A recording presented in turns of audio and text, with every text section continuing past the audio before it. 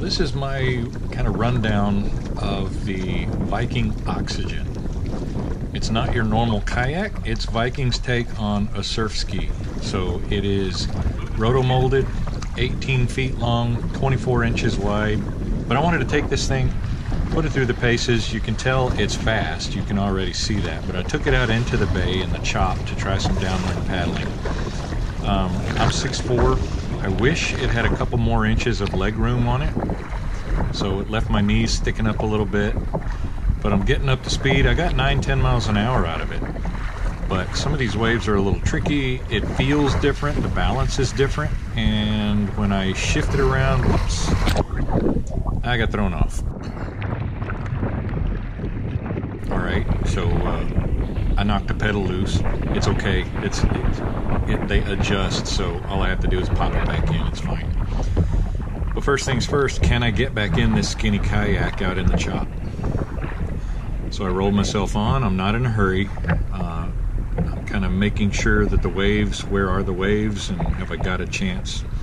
Got to shift my hand back a little bit. Wait for that wave. Roll your butt in, and then sit back on it. Put the pedals back into place, right back to playing. It worked fine. Where I really love this boat is in the river.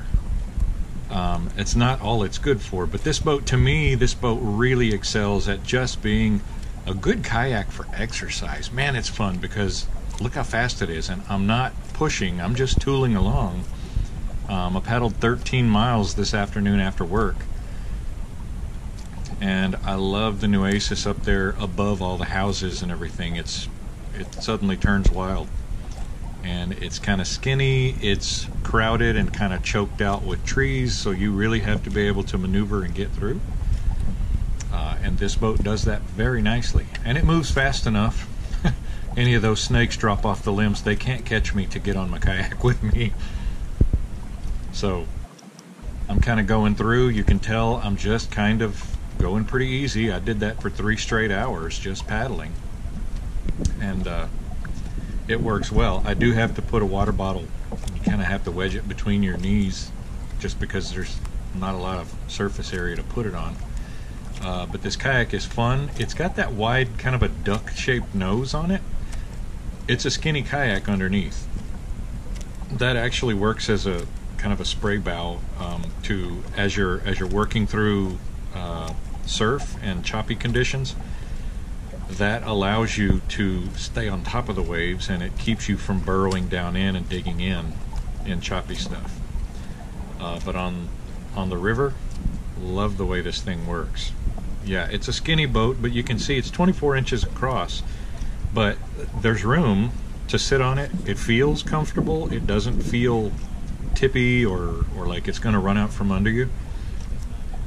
It's just kind of fun to paddle, and speed is a lot of fun. If you haven't tried that, if you haven't been able to get this kind of speed out of your kayak, there goes a little gar, you should try it. This is fun, and it really makes it where you look forward to getting in the kayak and just putting some miles in. And after all, half the time, if I can't fish, I want to go kayak because it's fun exercise, especially if you can get some speed. And the Oxygen will definitely do that for you. It does have a couple of 6-inch hatches. They're sealed. They're typical Viking sealed hatches, so they are waterproof. You can put your keys, you can put your boots in, you can put your drinks in there. And I did get permission to put one camera mount on the boat so you can kind of see what it's like. And I'm gonna tell you what, a fast kayak just to go play for fun. And this is a rotomolded 59-pound kayak. It's not like my Stealth, where I'm a little afraid to put that expensive toy in a river where I might run into a log and damage the rudder or something. So you guys owe it to yourself. Get a hold of Ryan Ford with Viking Kayaks and ask him if you can check this boat out.